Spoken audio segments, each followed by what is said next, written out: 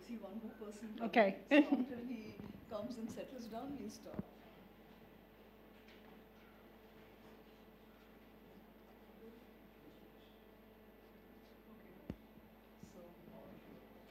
Once he settles down.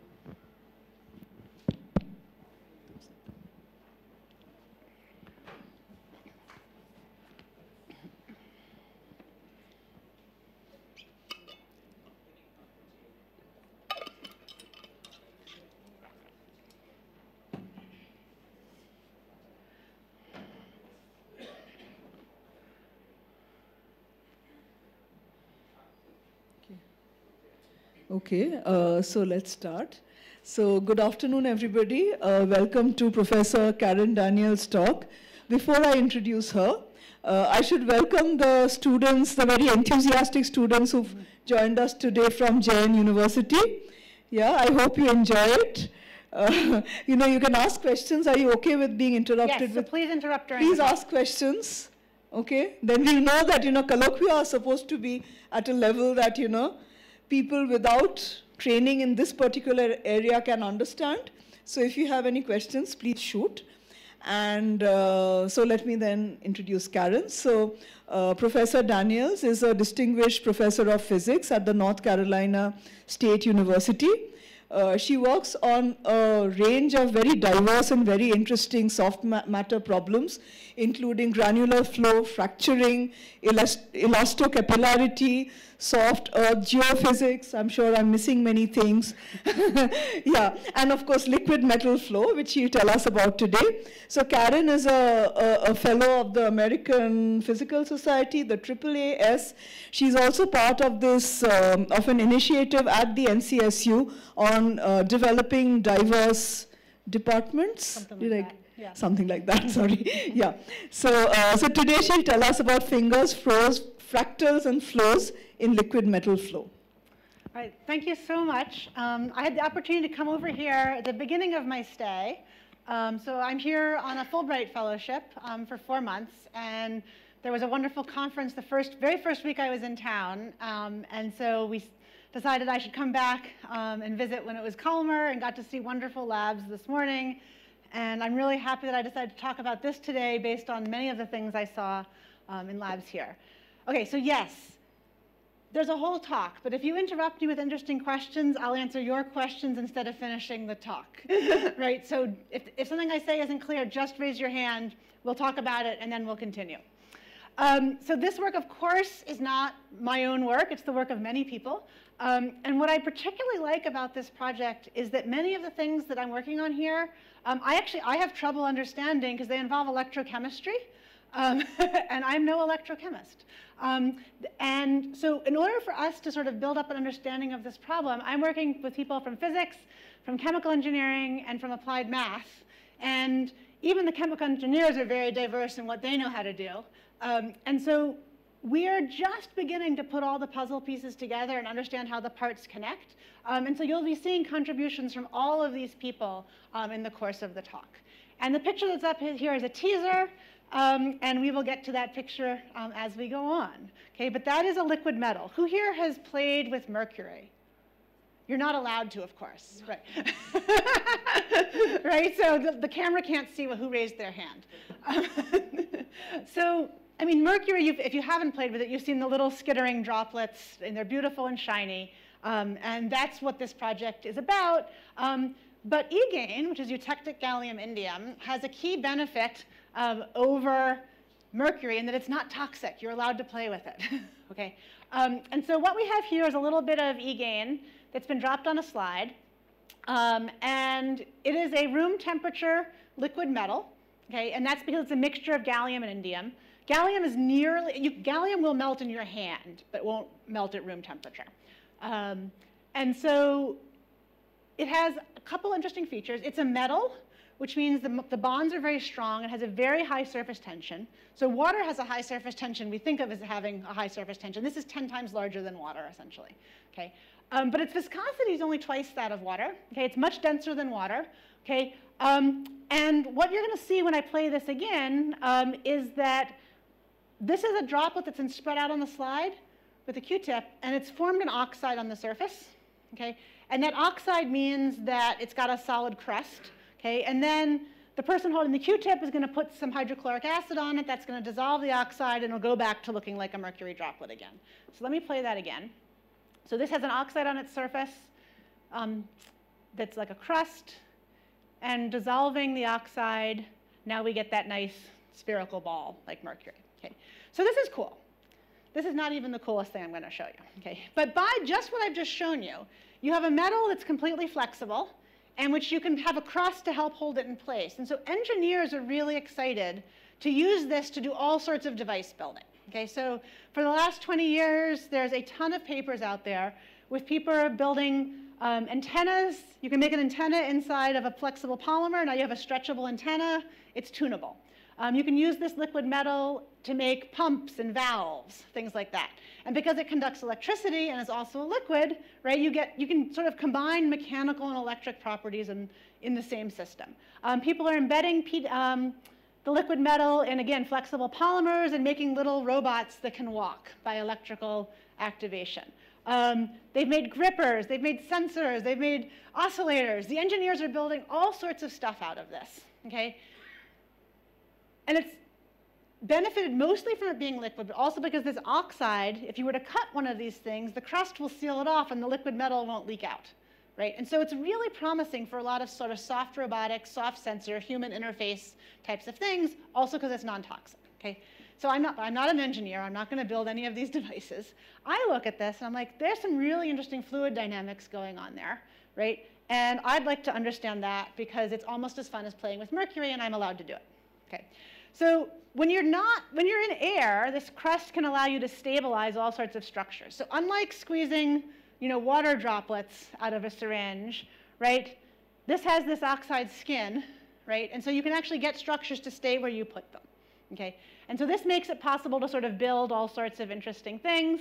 I'm not going to play this whole movie, right? But suffice it to say, this is cool because of the oxide scum on the surface. Okay.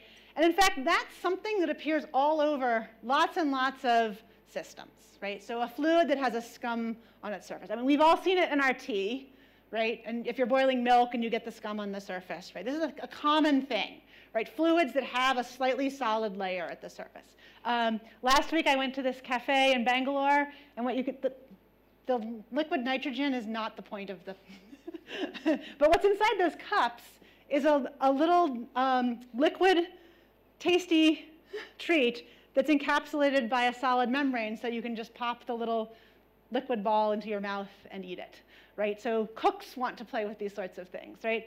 And if you go down to our cells, these aren't actual cells, these are artificial, but we all know that our cells have bilayers, right, that are supporting a sac of very important liquid inside of them, right? So at many length scales, right, understanding liquids that have a little crusty bit on the surface is really a common thing, okay?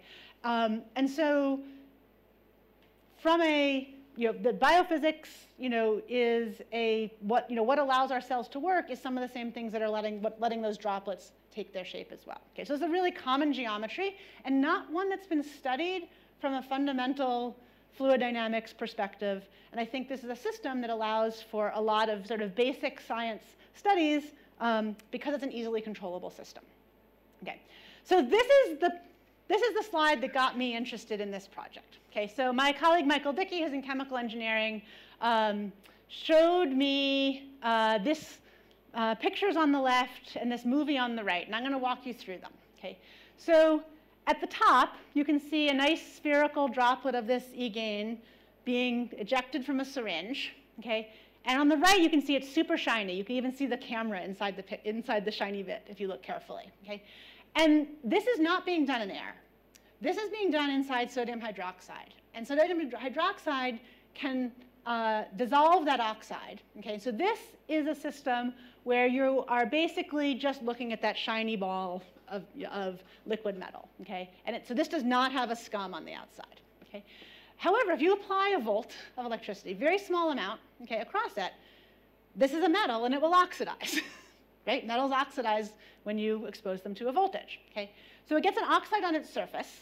Okay, and you can see in the second row that now that droplet has collapsed somewhat under gravity because its surface tension is not as high. Okay, we'll talk about why that's the case. But surface tension wants to minimize the surface, so it's nice and spherical. When it's a high surface tension, you lower the surface tension a little bit, you get a little flatter droplet. You apply another half a volt, and this thing is totally pancaked. Okay, that's the side view. If you look at the top view, it is not pancaked, it has made a flower. Okay, so this is a material that I told you had 10 times the surface tension of water, and we've gotten it to go flat and make a flowery, complicated shape. And it's shiny and pretty. And I was like, hi, can I join your project? I want to be your graduate student, right? And Michael says, okay, how about we just work with you and you not be my graduate student, right? So Colin is his graduate student at the time, okay? And I'm going to play the movie now so you can see a movie of how that forms, okay? So again, this is in sodium hydroxide in an electrolyte. You can use any electrolyte. Okay, you apply a little bit of a voltage, and this droplet goes unstable, okay? And as a top view, we're not injecting fluid. This is just the same droplet spreading under gravity as its surface tension gets lower and lower and lower. And it makes these fingery, blobby things, okay? So I was like, I'm signing on. I want to join. Okay, and so. I was just curious, when you lower the surface tension, how low can it get? How low can it go? We will get there. Like fluid membranes have near zero. Exactly. We will get there. We will get there. Okay. So at this point, we're like, we know it's dropping low. We don't have a measurement of it at this stage yet. Yeah. So like how this NaOH, like how actually the NaOH aqueous solution is used here? Okay. So the NaOH is doing two things. One, it can conduct electricity. So we can actually apply a voltage. That's good. And the second is it's actually a solvent for the oxide. And so when the oxide's being made, it's both being made at the interface and it's being dissolved. No, so but where is NaOH here? The whole bath. It's a whole bath. Oh, it's a It's just bath living of in sodium NaOH, hydroxide. Okay. And we could use hydrochloric acid. We could use any salt we want. Sodium hydroxide is nice and safe and good for physicists to use.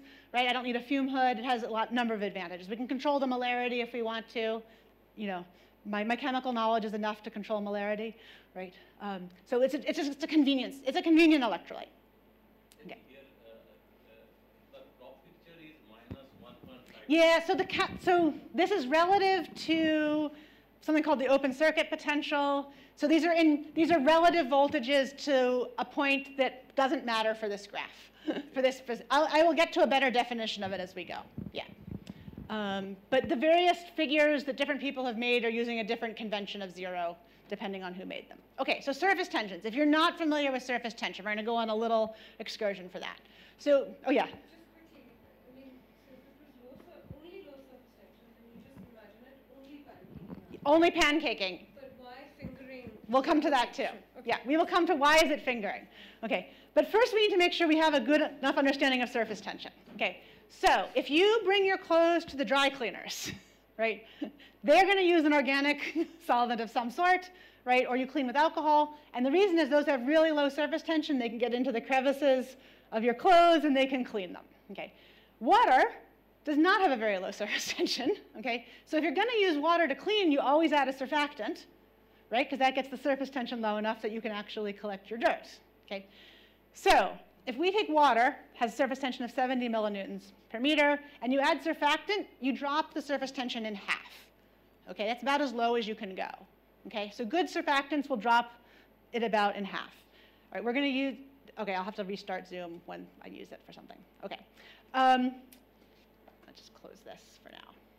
Okay, okay. Metals have a much higher surface tension than water.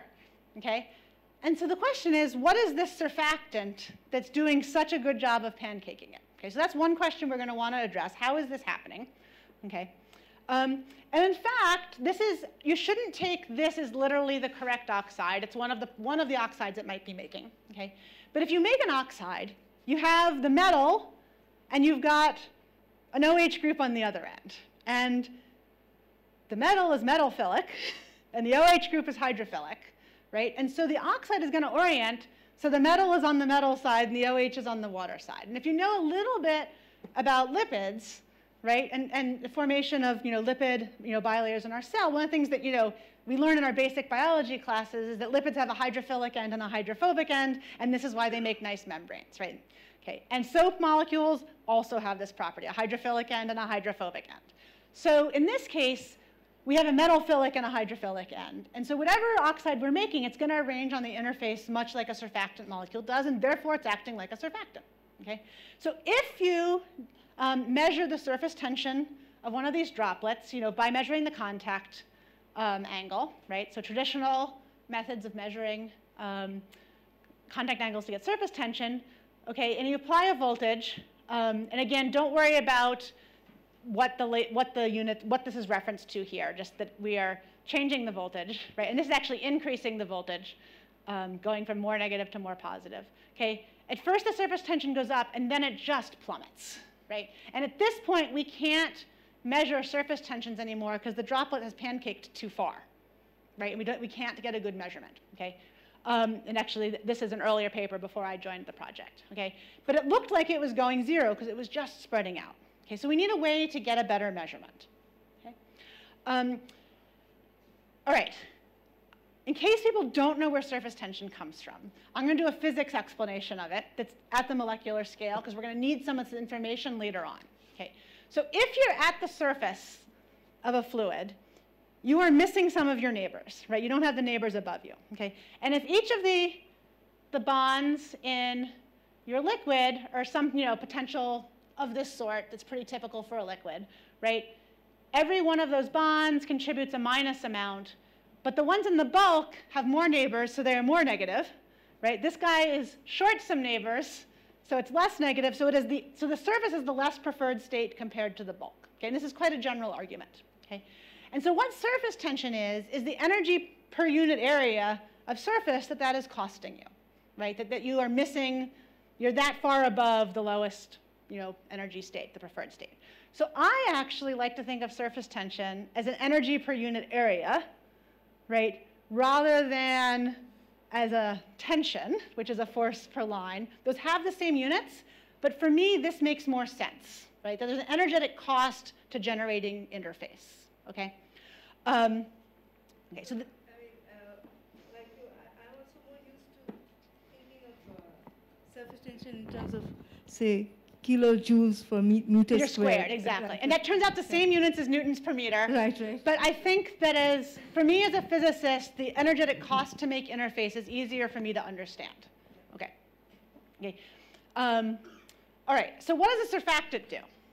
Okay, a surfactant stands for surface active agent, and if you stick a surfactant on the surface, and I've drawn these as like little lipids with two tails, because that's the picture that we know from our biology classes, right? Then you've given those molecules at the surface some extra neighbors. Now, they're not as nice as the neighbors they want, but they're at least neighbors, right?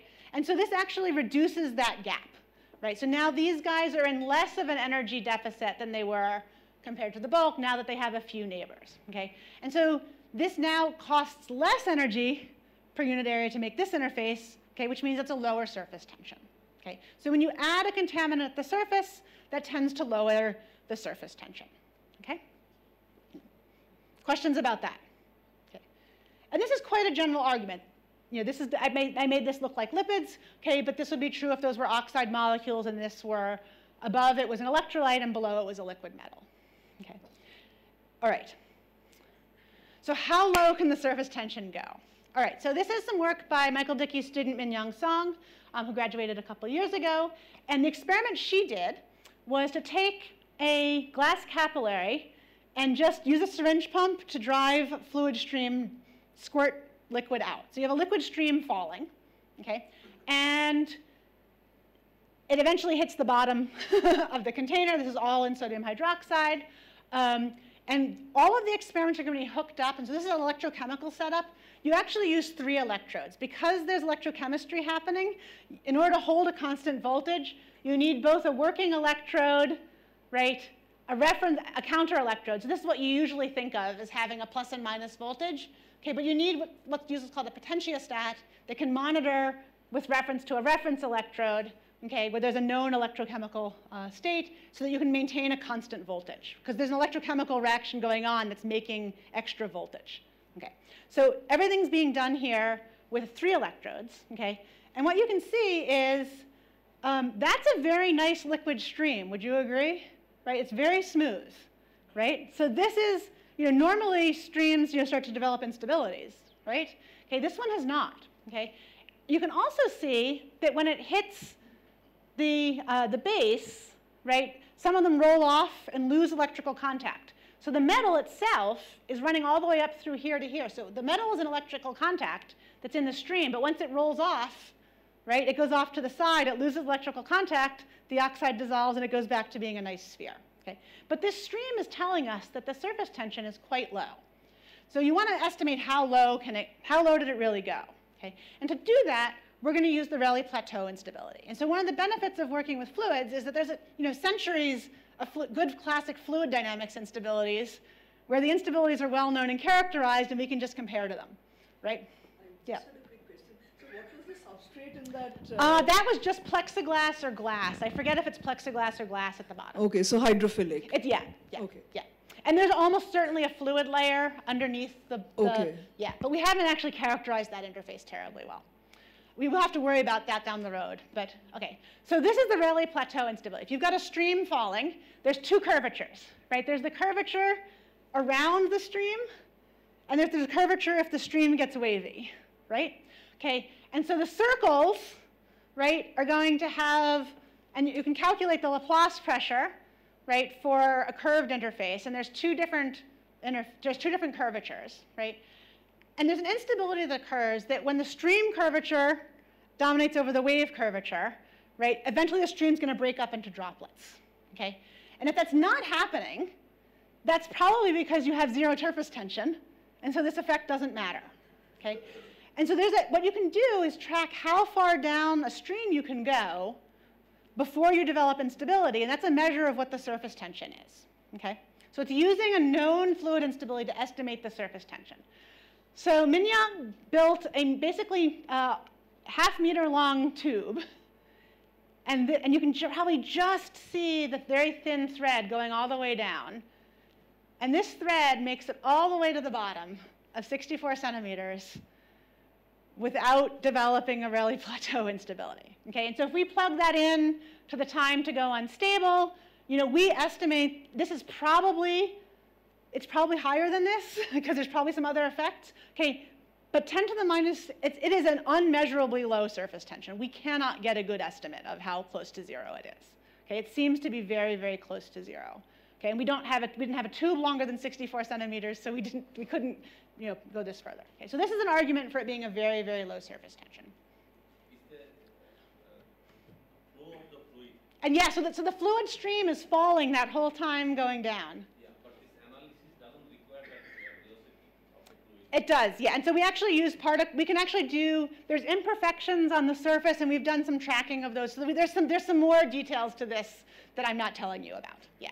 But yeah, you do need to check that the velocities, and it actually, if there is some surface layer, that layer may not be moving at the same speed as the fluid in the center. And so this is only an estimate.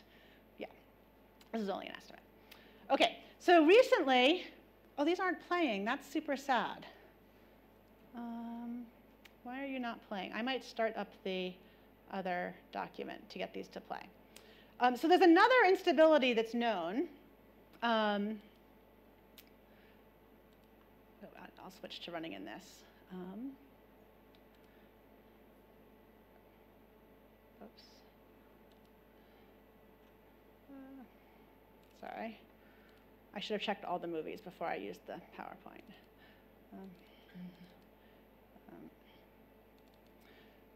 But there's some really great movies in here. So another instability is if you have you've probably done this with honey, right? If you have a falling stream of honey, you can look at the coiling radius, okay?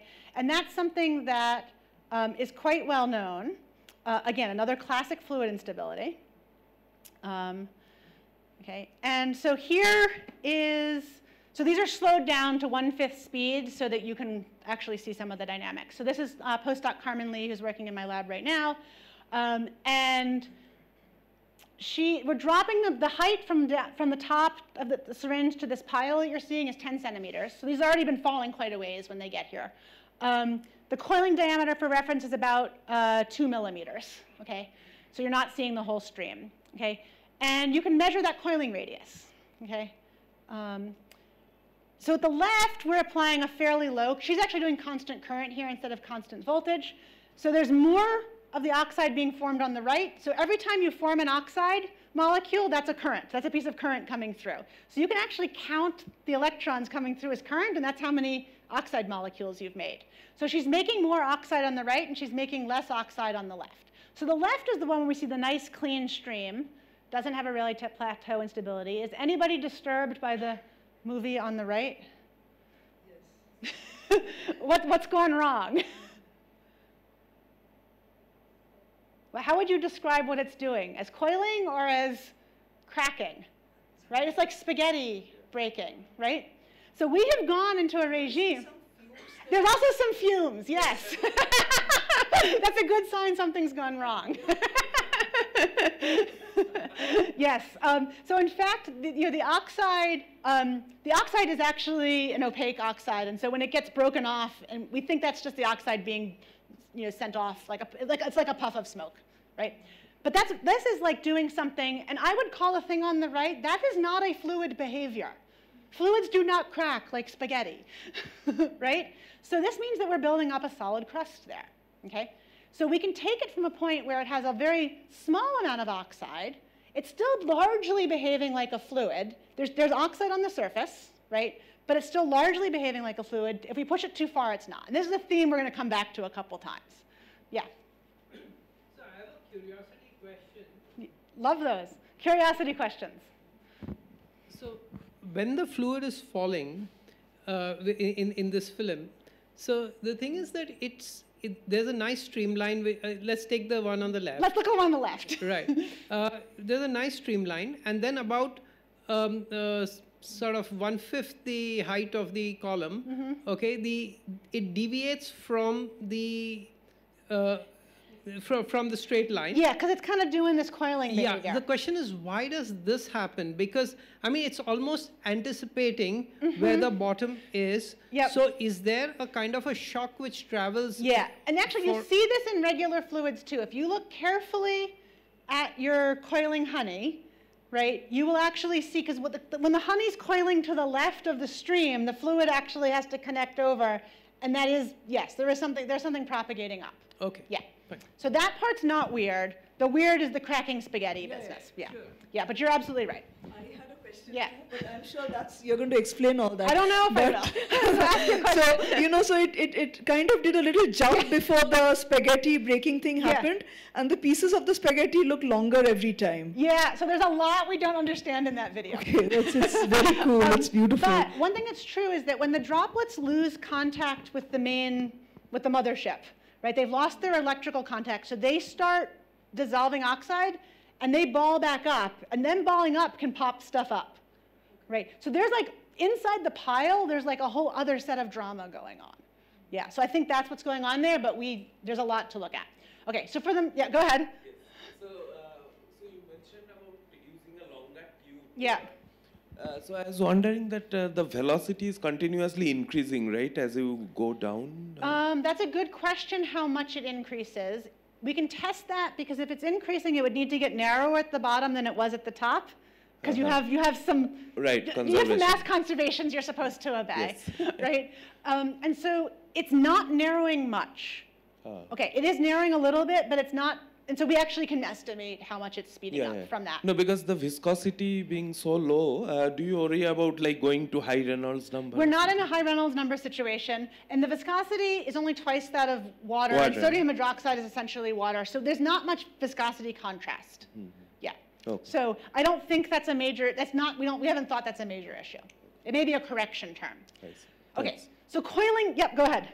Is it possible that the spaghetti breaking phenomena is also so when the surface tension gets compromised and you get into these spaghetti mode.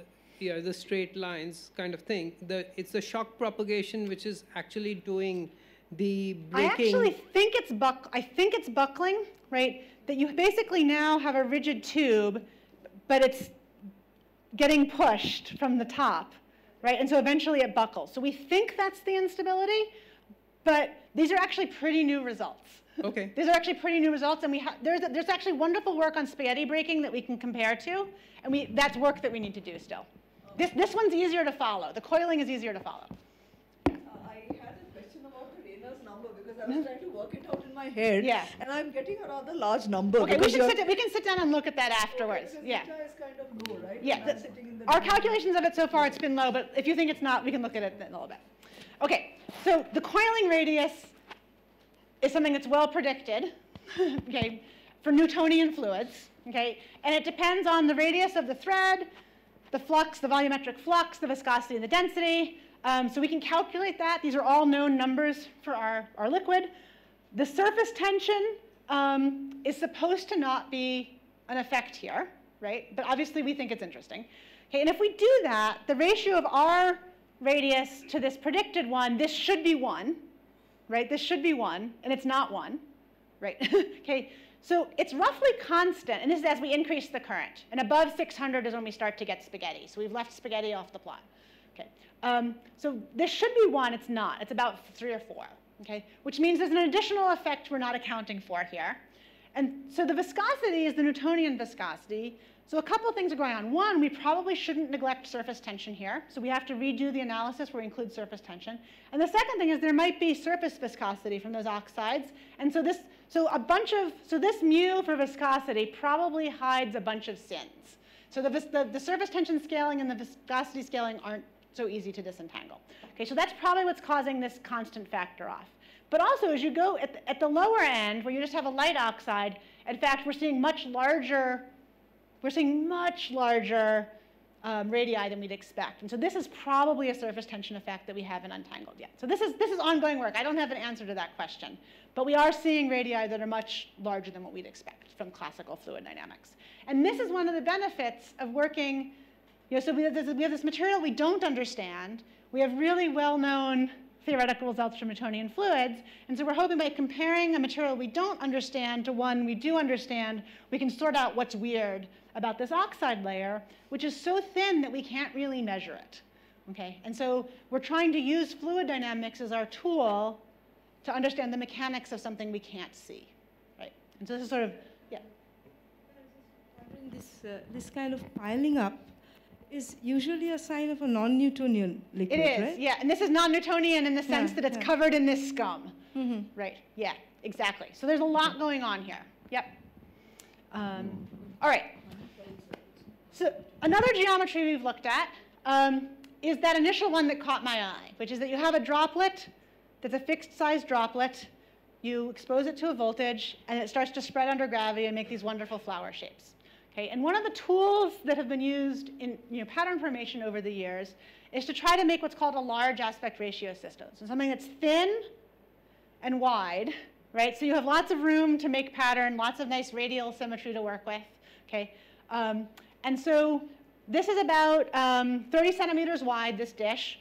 We now run the copper electrode all the way around the outside edge, so they have a completely uniform electric field. We put the droplet in the center, and it's sitting on the wire, so it's got a nice little electrical contact, and we watch it spread, okay? And now the voltages, from here on, we're going to be pretty consistent, okay? Every voltage you see is going to be measured referenced to the reference electrode, which is actually at minus 1.5 volts.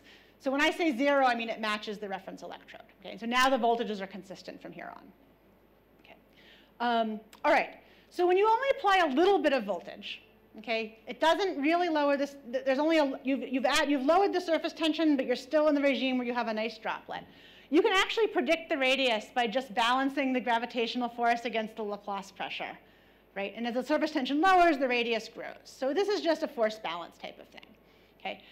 However, at some point, if your surface tension, right, starts to drop, right, then this arrow, the green arrow, starts to get shorter, and gravity starts to win, and it starts to spread. So you expect to see more spreading the lower the surface tension goes, okay? So this is where things start to get interesting. If you drop it even, so if you apply more voltage, you start to see instabilities as the droplet spreads. It can no longer spread radially symmetrically. Okay, so I'll just let you guys enjoy this as it goes. Again, we're not injecting fluid. This is just the fluid rearranging. And we generate essentially cauliflower, broccoli, right? Classic fractally, fingers upon fingers upon fingers, which is beautiful and pretty. And you can see when a piece breaks off, right, it loses electrical contact, right? Some interesting things will start happening as these threads break. This guy balls up. And actually, you'll now know where downhill is in just a minute.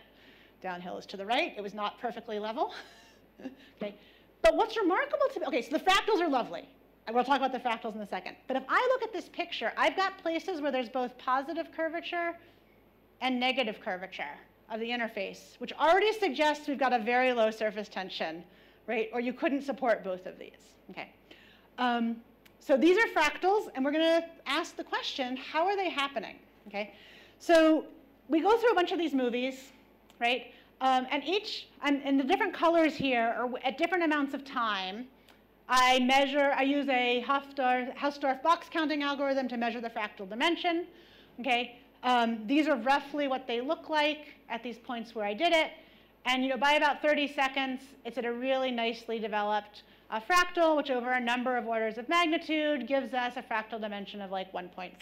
Okay, so this is a nice fractal. And again, we can take advantage of the fact that there's a lovely history of fractal dimensions being tabulated for various instabilities. And we can hope that this may help us classify what mechanism is causing these fractals. Okay, so here's a nice idea. Directional solidification makes beautiful fractals in solidifying alloys, right? And so this one's actually a polymer system. This is a metal system. These make these beautiful fern-like fractals. It's sometimes called dendritic growth. The metallurgists love this instability. And certainly, it captures the right range of the fractal dimension. Okay, but we're not segregating the material into a something rich and something poor domain, which is usually what happens here.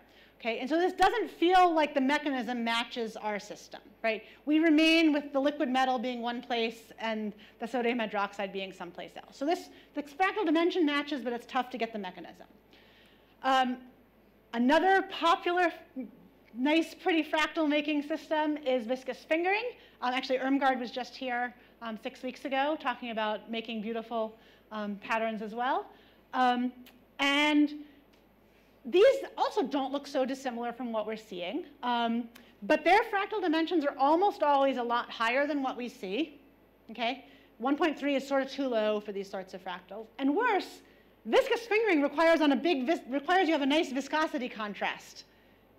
And 2x viscosity contrast is not indicative of viscous fingering situation. Okay? So we don't think it's viscous fingering either. Okay? Another common one is actually surfactants can cause fingering, right? And so here's some examples these are all from aqueous and alcohol-based systems where basically a droplet is put down and it spreads. Okay, and these are all caused by what are called Marangoni effects, or gradients in surface tension. Okay, and this starts to look more promising because we have this oxide on the surface that could be rearranging. Okay, so we're going to pursue this as a likely explanation for what's going on. Okay, and I will say before we go on to that, I want to fill you in on just the last two things that happen. If I keep making more oxide, if I keep cranking up the voltage, making more and more oxide, we can monitor the area of the droplet. Okay, so we did regime A, which is the droplet just made a nice steady droplet.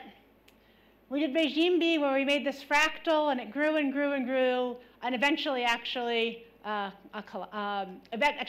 purple. It grew and grew and grew and grew in radius, in area. I realize saying area for fractal is slightly weird. This is just counting the dark pixels. Okay, but if we continue to crank up the voltage, you get droplets that start to do what the fractal does and then collapse. Okay, and that's C. I'm going to play that again. Okay, so C is going to grow and grow and grow and grow, but you notice it doesn't finish making the fractal, right? It gets arrested and eventually recontracts its area. Okay. At the same point, this is this star, where it starts to contract. It's terrible to measure resistance in an electrochemical system. This is just the ratio of current and voltage. It's not an ohmic system. This is a very crude measure. Okay, but the resistance starts to rise at this point where it contracts. And that suggests that that oxide layer is becoming thicker, and the oxide is no longer a good electrical conductor. Okay, in fact, some of these oxides are semiconductors, some are insulators, right? And so it stops conducting electricity, right, and forms this solid shell, and that solid shell seems to be able to contract it. If you apply an even larger voltage, right, that's this regime D, it never even manages to make fingers. It just grows oxide and then contracts, okay? So it looks like there's a reentrant surface tension, right, surface tension is coming in from some other effect. The surface tension acts to contract droplets, okay? So this oxide seems to be able to both destabilize the system, but then also to restabilize it if you have too much of it, okay? And so we actually mapped out a phase diagram for this, right? So depending on the size of, I've been showing you droplets that all have this volume. We did larger and smaller ones, okay? But in fact, there's a regime where you see this fractal spreading, and in general, it's taken over, and you eventually lose your fractal behavior if you push too hard, okay? So we want to understand that, okay? And so here's a very schematic picture of what we think is going on, and we'll dive a little bit more into this depending on how far we get. Okay, so in regime A, which is just the shiny droplet, there's barely any oxide. You just have this Laplace versus gravity balance, and you get a nice droplet. Okay, if you have a thin oxide surfactant, so think dilute coverage, think lipid monolayer, right? That's what's dropping the surface tension effectively to 0, okay? But if you put on too much voltage, okay, there seems to be a reentrant surface tension. It gets a surface tension back, and now that Laplace pressure can win again over gravity, and it recollects itself, okay? And one of the reasons that this could happen, and this is seen in other metal systems, is that it takes energy to drive an ion through an interface, right? That's an energetic cost per unit area to drive those ions through, and that shows up, like we said, energy per unit area, like a surface tension, okay? And so the reason this surface tension exists is because of the current. The reason this surface tension exists is because of the interatomic bonds for the metal, okay? So it's for a different reason. So this is schematic. If we get all the way to the end, I'll do a little bit better job on this, of being less hand-wavy here. We're starting to get an idea of what a more electrochemically accurate picture than this hand-waving one. Okay, questions about this hand-waving picture?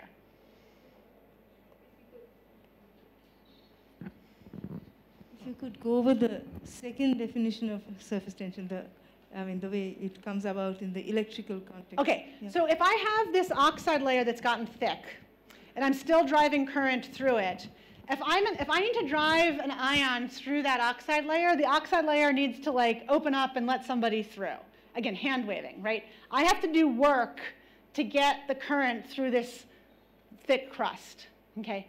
If the system, and then if I'm doing an energy calculation, so therefore that interface is now the original cost of the surface tension, which was now very low, right? Because the oxide lowered it very far.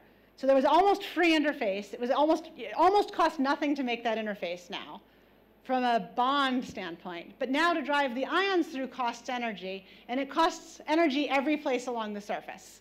And so it feels like an energetic cost per unit area.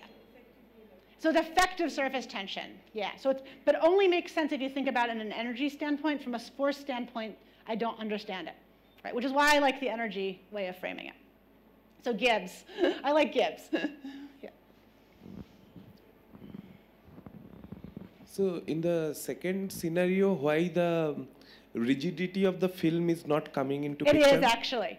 And so this is not a full picture. I'm only talking about the surface tension here and not about the rigidity. In fact, I don't think I have a good movie here.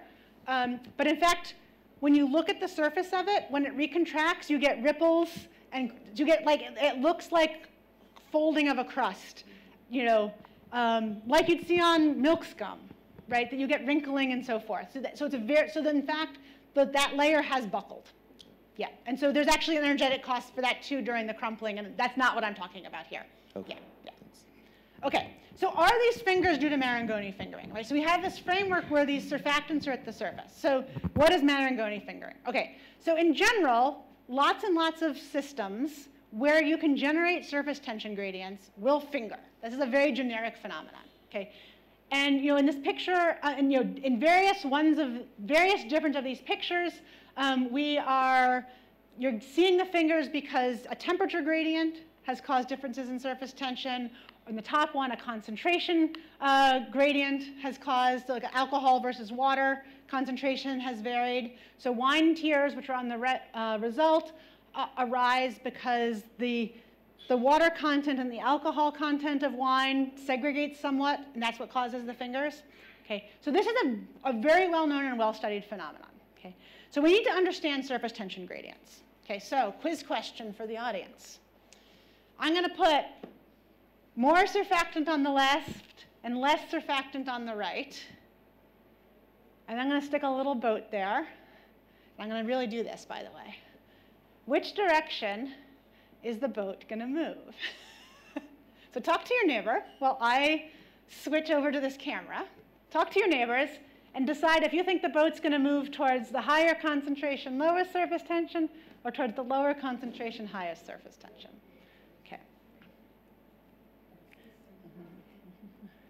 And I'm going to use my zoom camera as a camera here. Right.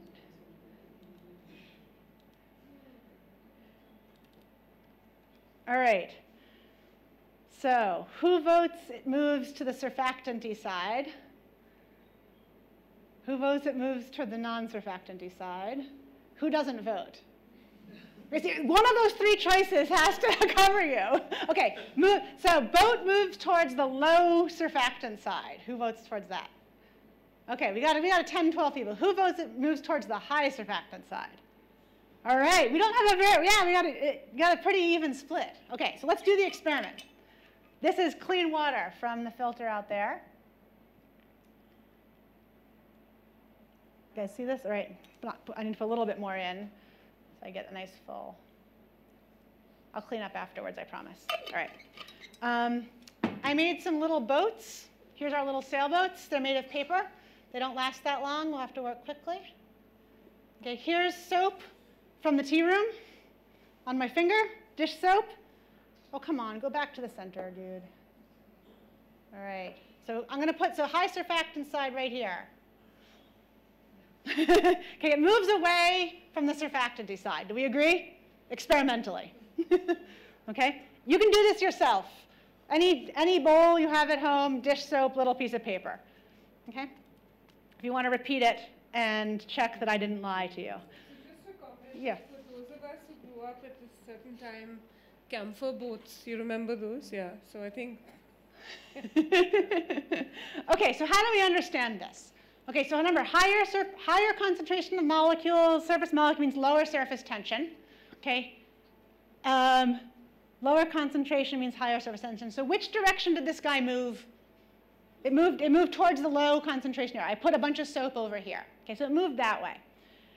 I think at this point it is actually easier to think about tension as force, because this guy has higher force than this guy, and who wins the tug of war?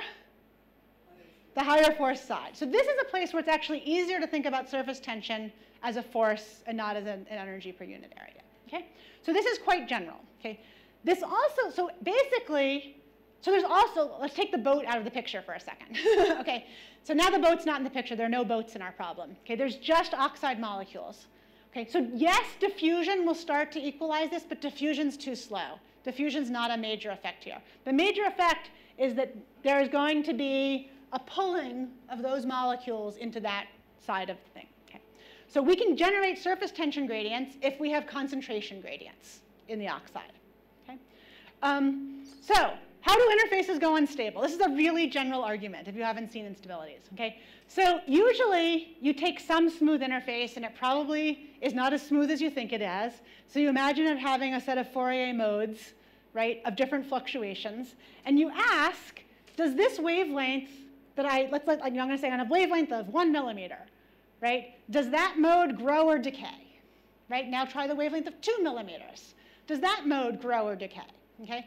And a common technique for doing this is a linear stability analysis. You put in a guess of a plane wave, and you see, do you think is it going to grow or decay based on doing a calculation? Okay? You can also do this experimentally. You can impose a wavelength and see if that wavelength grows or shrinks. Right? It's not so asking how instabilities happen. You can do it in math, but you can also just do it in the lab. Right? We can impose a wavelength. Okay? So Keith Hilaire was a grad student in my lab, and he did exactly this. He built a little line of E-gain, okay, and he imposed a certain periodicity on it, and then said, go forth and make and spread. And lo and behold, can you guys see what happened to these fingers? He tried to pick fingers of one wavelength. What did the E-gain decide? It's like, I like a shorter wavelength, thank you very much. Okay, this is called tip splitting. Okay, so the E-gain knows it prefers a shorter wavelength over a longer wavelength. Okay, so this is a system that's unstable to shorter wavelength instabilities. The shorter wavelengths should have a faster growing behavior. Okay, so let's just zoom in on this. Okay, so here's a movie of it. And so this thing just tip splits and tip splits and tip splits. This is the beginnings of those fractals we were talking about, right? So this guy just doesn't like fat fingers, right? It wants to go, okay, and then some of them lose contact and they roll off again. And now you will know which direction downhill is.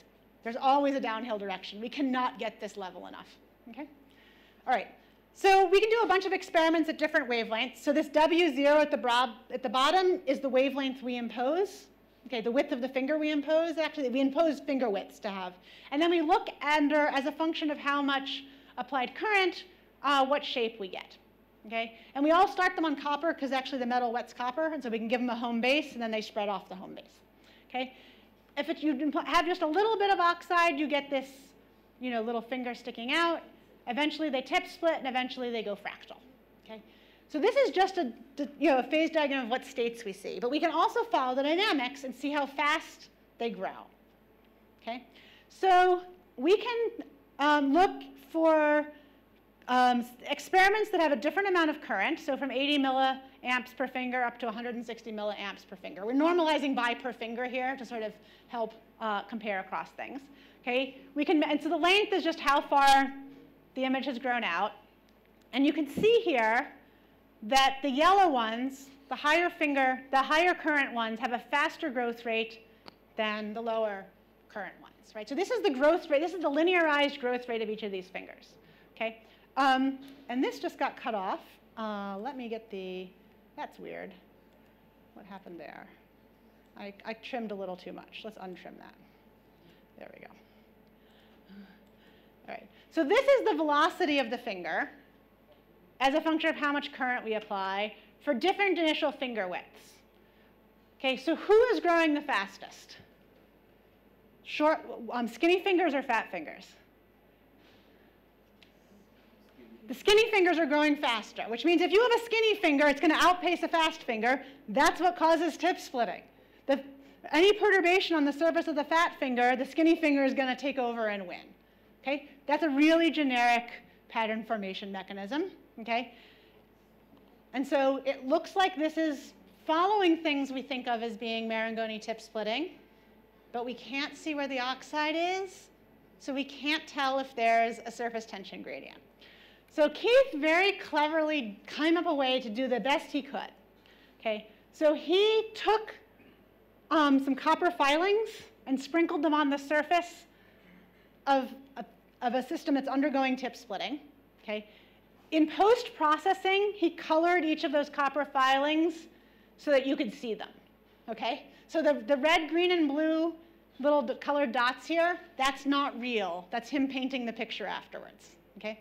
So as this is growing out, as this finger is growing out, which direction are the copper filings? They're being driven back the other direction. So the finger's growing out, but the surface is moving back. In other words, it's being driven by a Marangoni, right, gradient in oxide, almost certainly. Okay? Without seeing the oxide, we cannot get the smoking gun for this. We have tried. If people have clever ideas about how to see oxide on the surface of this, I am all ears, right? This is something that's been a continual struggle for us. The oxide is so dilute here that it's still shiny. Right? Once it gets matte, when it's the thick crust, we can see it. But in this stage, we've tried, and it's very, very difficult to see. Okay. All right. Let's see. One more quick geometry, which is that I want to look at droplets which we're letting slide down a plane. Okay. Why are we doing this experiment? We want things to go slowly. Yeah. Yes. Also do modeling of all this? Yes. Like chemical modeling of? Hold 2 slides. Hold 2 slides. Okay. So this is a system that we developed because we would be able to do modeling on it. So all these other ones have things are happening in lots of different directions, right? The flow is this way, the fractal's that way. So we decided to drop down to just one droplet sliding down an incline so that we could do one-dimensional models, the easiest possible model that we could imagine doing. Okay. So we will get to the model in a second. So this is a droplet that's allowed to slide down an incline. Okay, and this is what it looks like. And that's a little weird. So it's a lot like droplet pinch-off, right? But do you guys notice that the droplet is shaped like an ice cream cone and has like a fishtail? That's the oxide's doing that, okay? So there's some things here that I don't know how to model, but a droplet going down an incline is something I can model. Okay, so if you look at see the yellow stuff at the top? That's a mirror on the side. That's a lot easier to model. That's the side profile of the droplet, right? And that's something we think we can model. So that's our first model, is can we capture this droplet sliding down, developing a shape, and pinching off, okay? And we can do that as a 1D model. And so we're going to stick to this regime here where you have a drop. This is like for lots of different voltages. These are movies, right? This is a very general property that you get these droplets, sliding off and pinching off. And at higher voltages, you get crazy extra morphologies, right? You go from having nice teardrops to these rippled ice cream cone chill drops. So we're going to stay in this area here, okay, this intermediate regime where we get droplet pinch off, but we don't get as much drama as that, okay? And so this is the beginnings of that model. So Hongji Ji is my colleague in applied math, and her postdoc Soradeep and grad student Jesse Chen have been working on this for the last year. I think this is the first time I've talked about this in public. So they're taking classic thin films equations. So h is the height of the droplet, okay, and modeling what the oxide concentration is along the surface, and that's allowed to be spatially heterogeneous now, okay? And so the typical terms that you put into a thin film equation are that there's pressure, like fluid pressure, there's gravity, and this includes surface tension effects, and there's Marangoni forces. The Marangoni forces, so gamma is the concentration of the surface oxide, and x is one derivative, is another derivative out here, so these are gradient-like. Okay, we are including both the intermolecular forces and also the interfacial forces in doing this. Okay, for the oxide, we have similar equations, similar terms on the left, but on the right, we actually have to have flux terms, right? So you actually are generating oxide through the current, okay? And you can have some diffusion from the Peclet number, and you actually potentially have some electrophoresis, okay? So this is like the simplest model that they could imagine writing down, okay? The simplest, like the minimum number of terms that like these probably have to be there. Other things might be present, but this is a minimum model. The current enters through oxidation flux. Yeah, the current is coming in through there. Yeah, okay. And we know some of these numbers better than others, okay? So just to give a sense of our work to try to understand these, I should wrap up now. Okay, we are measuring things like the coverage density, right, and the thickness, and the dissolution rate. So we're starting to get a handle on some of what those parameters are. We know them to the right order of magnitude. We don't know them in detail, okay? But here's a sample of a solution to the model. And so the top one is the droplet shape, okay? And the bottom one is the concentration, okay? And it turns out there actually is more concentration, higher concentration at the back of the droplet, okay? According to this prediction. We can't measure that again in the real system, okay? But we're capturing some basic things that seem to match what we're seeing in the experiments, and now it's a matter of fine-tuning parameters and trying to actually get quantitative agreement. But qualitatively, the model now captures the behaviors we see. So we're really excited to see this. Which is figuring now? we have not, this is a 1D model, so we can't finger yet. So the idea is we'll get the 1D model working, then we let it be a 2D model, and then we can look for fingering. So we're not at fingering yet. We're at the simpler geometry. Yeah, we're not ready to finger. Yeah, in the model, that's coming. Yeah, but that is in fact very much what we're after, because to demonstrate that this actually is Marangoni fingering, we need to get the model showing that it is. Okay, we are just in the time. I was going to say briefly, with our wonderful electrochemist friends, who are these folks right here, we have actually done a whole bunch of electrochemical measurements, and I am going to skip those entirely because we're at the end. Okay, we actually now have some sense of how the electrochemistry works out. So just to go to the conclusions, all right, liquid metals can produce these surface oxides through electrochemical reactions, the same ones you learned about in high school chemistry, very generic. What's amazing is that those oxides can be such a powerful surfactant, right? And that they can do so many things like suppressing instabilities, creating instabilities. Their rearrangements seem to control a whole host of behaviors, right? And the cool thing is that when you turn off the voltage, they redissolve. That would be like me taking the soap out of this water. Like, so unlike most surfactant experiments where once you've contaminated it, you're done, I can't do this experiment again. I'd have to wash this whole thing out and start over. This I can do and redo experiments, right? So it's a really nice place to look at how interfacial effects can control stability and instability in fluids. It's a really nice model system for that. And it's a completely safe, a few volts, sodium hydroxide, non-toxic metal, right? It can be used as a model for things like people who are doing batteries, like, so lithium-ion batteries and metal batteries often have fluids inside that are turning over, right? People doing instabilities in casting of aluminum, where there's oxidation. There's a lot of systems that are metals that are very difficult to study because they're opaque at really high temperatures, right? And this is one where it's not. You can just do it on the tabletop, right? And so I think it's a really, really fun system, and part of me talking about it is because we're still learning to understand it, and part of it is that I think it's a really good place for more people who have physics and fluids training to be doing experiments and not to just say this is something that's for engineering purposes. I think it's a really cool physics system. Right, thank you. Thanks, Karen. That was fascinating. Questions? Students first. Yes. The profs have talked.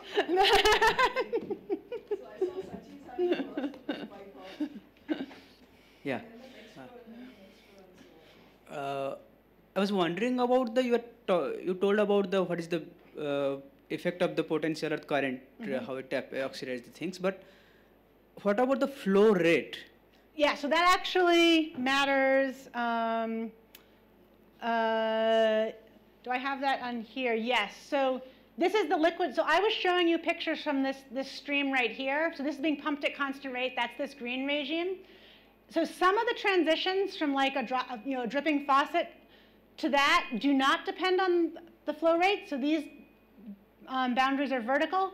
And the ones that involve crust do depend on the flow rate, because if you're making interface too fast, then you don't have time to put oxide on it before it's gone. And so anything that involves the crust has flow rate dependence, we think, and things that don't involve crust seem to have a lot less flow rate dependence.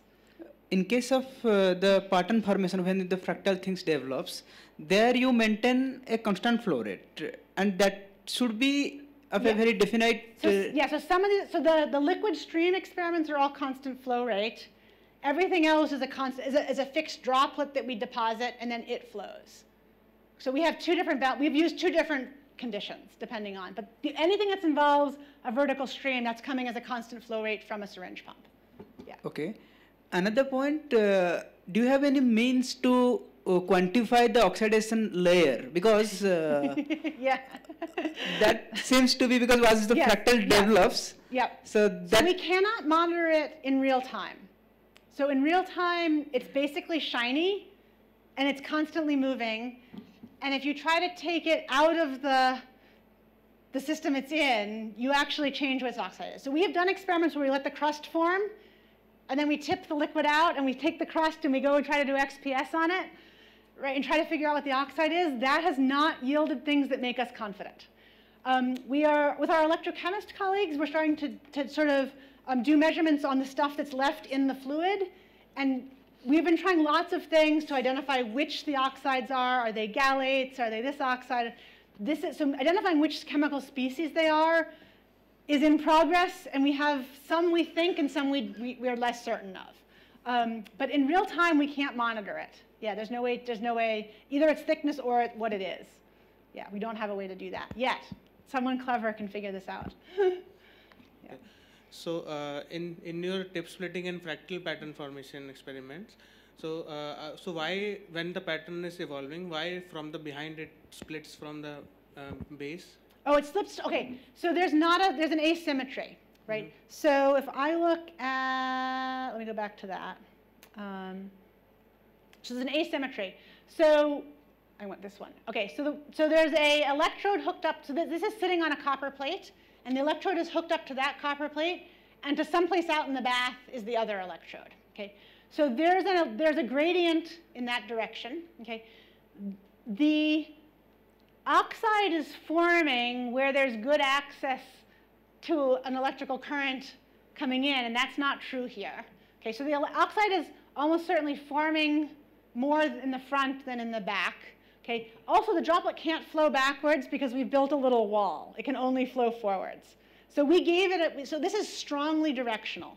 Okay, so we told it has to go in that direction, and it can only grow in that direction, and so that's the direction it's fingering in. And this is an experimental design choice, because with the radially, the one that was making the beautiful fractals, it could go in all directions, yes. Right? Everything's interacting with everything else, and so this was designed to be simpler, and there'd be a definite axis where we knew the asymmetry was. Yeah, so that was a conscious choice on our part. This is meant to be the dumb version of the fancy version. Got it. Dumb for good reasons. And one more point is that so when these oxide layers form, so in your regime C and D, mm-hmm. so the oxide layer is thicker. So wouldn't the elasticity of that oxide yes. layer would play a role? It does play a role, and you can actually tap on it. Like it's got an elasticity. You can poke it. It then jiggles, right? So it really does have an elasticity. We have never done careful measurements of that elasticity. It's on the list of things to do.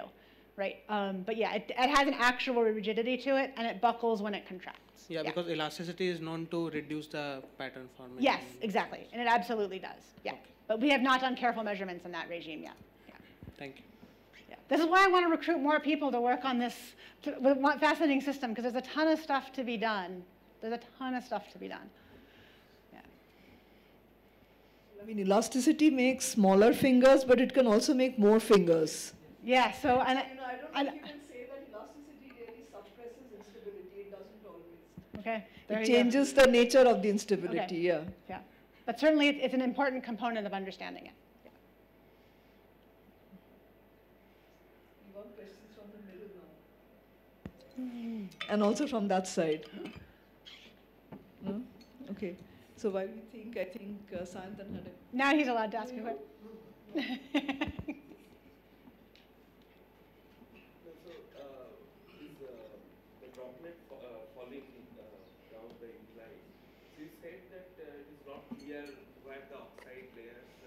Yeah. But I missed the point that when you are doing this, which wavelength is stable mm-hmm. and all, there those copper filing, it is showing that it's moving backwards in the center. But then that means like surface tension is lower there and oxide. Yeah, it does suggest that, but certainly there's a gradient, right, where it has more. So this case, because we did the experiment, right, we know that means that if it's being pulled in this direction, this is the direction with less oxide. But that makes sense because the oxide is being made at the surface, on the front surface, probably. I think that's the direction. No, yeah, I think like there will be more oxide because that will reduce the surface tension more. Okay, so the oxide, so the current. Most of the current, if you think of it as current lines are going this way, right? And so the oxide, this is the interface where we're making oxide, right?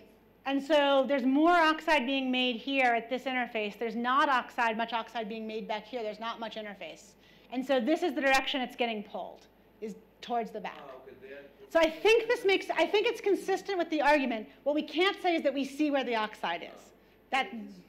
Yeah, so I think it's being circulated like that. We remember the boat. Yeah, we remember the boat. This is why there was the boat demo. This is why the boat demo exists. It moves away from where you put the soap. It's not intuitive. Yeah, it's not intuitive. And it would be lovely if we could see better where things were.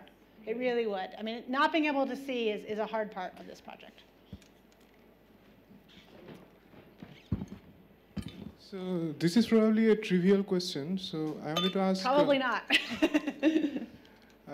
What is the relationship between the regions of negative curvature and positive curvature with the surface tension? Oh, okay. So if you have, okay, so think about a liquid metal drop just sitting in liquid, right?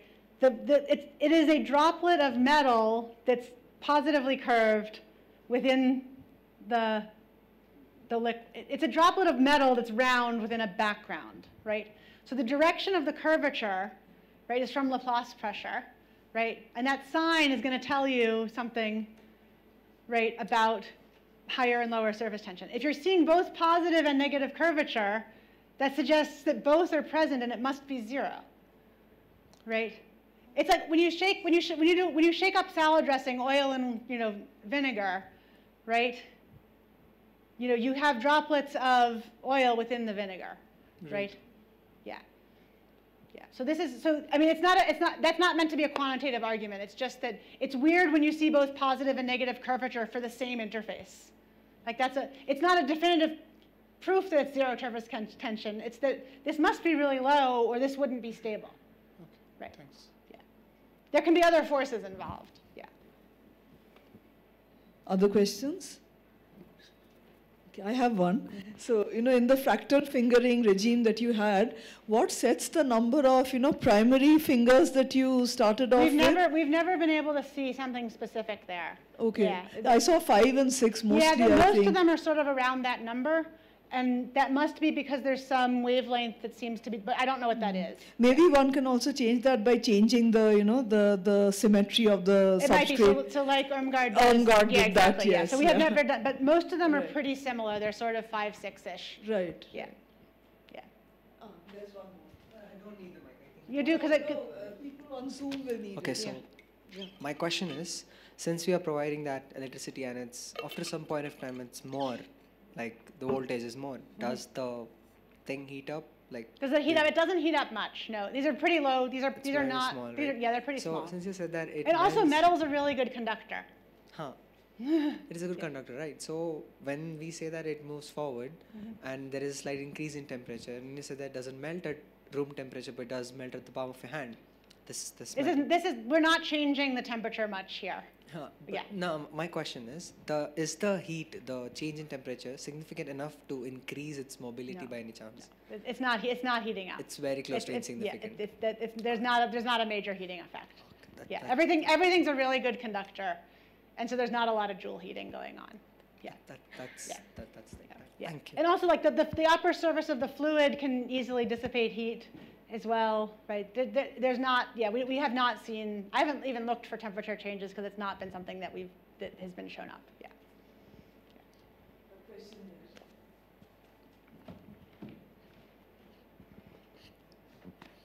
So in most of these cases, what happens is there is some branch which just gets removed and it becomes so it goes away from the main metal.